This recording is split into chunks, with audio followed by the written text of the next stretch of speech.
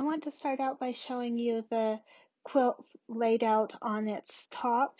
So the back, the bat, and the top are laid out in a quilt sandwich here. And you can see that the top and bottom of the quilt, there's about 6 inches in length difference between the length of the quilt and about 2 inches of extra back and bat on the sides of the quilt. It's important to lay the quilt out this way because it helps you to see that there is plenty of room for your top on the back and the bat that you have.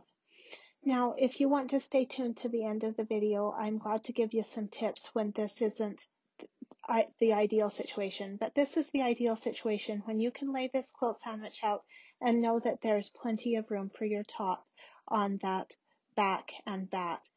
That's really important for the way that I'm going to teach you to do this, because since quilts are a textile and they stretch and they're not always perfectly square, maybe you're a perfectionist and you've squared all your blocks and you've squared your quilt, and if you have, that is super awesome. But still, this allows you for some variation to be confident that you're going to have enough back for your whole quilt top. For myself personally, I never have totally squared my quilts to make certain that they are perfectly square, because that doesn't matter very much to me. So what I look more is that it looks straight, that the end product looks straight and professional. But if they were to be a quarter or half an inch out of square, I just really wouldn't matter. It wouldn't matter to me across the whole quilt. So the first step in putting a quilt on your quilt frame is to find the middle of each of these pieces, the top, the back, and the bat. And I do this just by folding and marking with a pin. You can also do it by measuring, but since I've got it all laid out here, to me it's just as easy to fold it and then mark it with a pin. The next step is to bring the back over to the quilt frame and line up the center of the back with the center of the middle quilt frame pole. And it will have a mark there. You just line your pin up and then start pinning your back from the center out to both sides along that pole along the bottom of the canvas. I usually have about 2 or 3 inches of canvas lined up with the bottom of my quilt. Then you start lining up the front of your quilt with the front pole of your quilt frame. And that happens, and you start with the center, working out to both sides again, pinning along the canvas, and just making sure that it hangs straight. You'll get a second chance to check the straightness of your pinning as you go along. Next, you do the exact same thing with your bat. You align the center that you've marked with the pin with the mark on the canvas. You keep the edge of the bat aligned with the back and pin it along that middle quilt frame roll.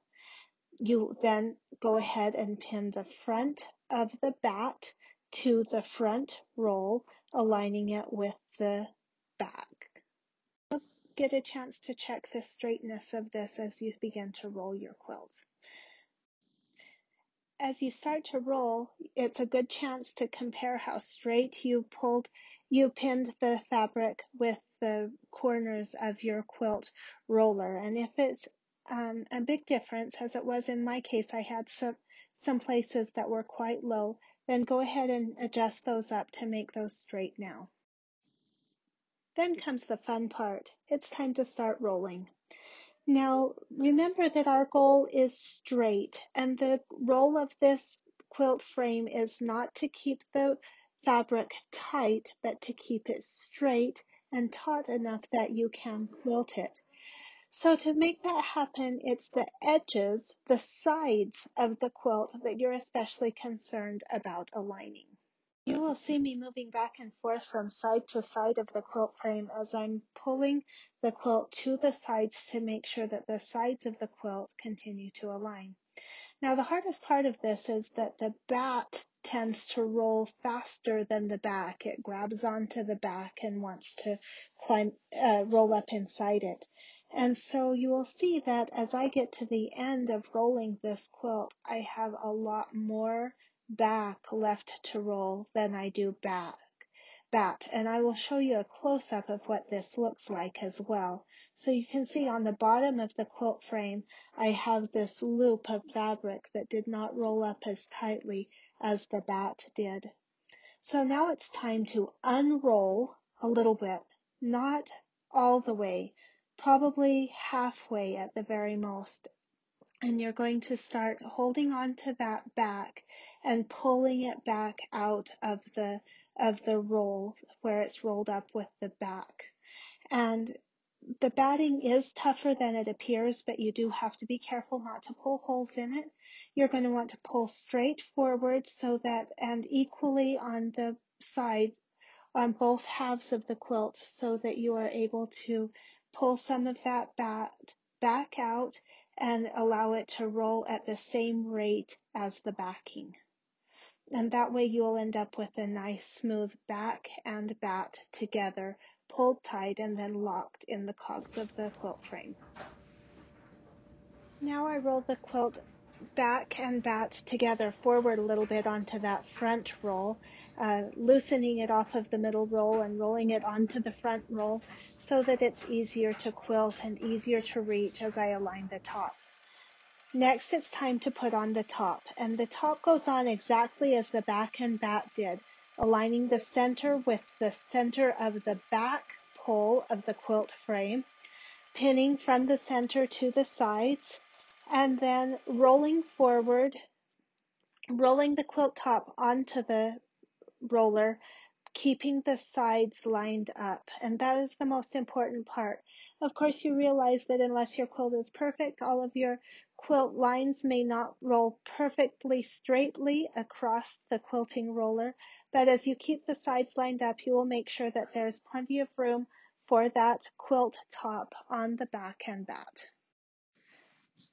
Now it's time to pin the front of the quilt top to the rest of the quilt sandwich at the front edge of the quilt frame.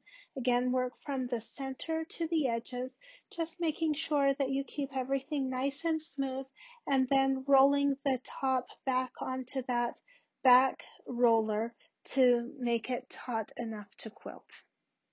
The final step is using the side stretchers. So the side stretchers are another step to keeping it nice and tight while you're quilting it. You can pin those to the edges of your quilt top and then roll them tighter to have the tension that you need as you begin quilting. And now you're all ready to quilt.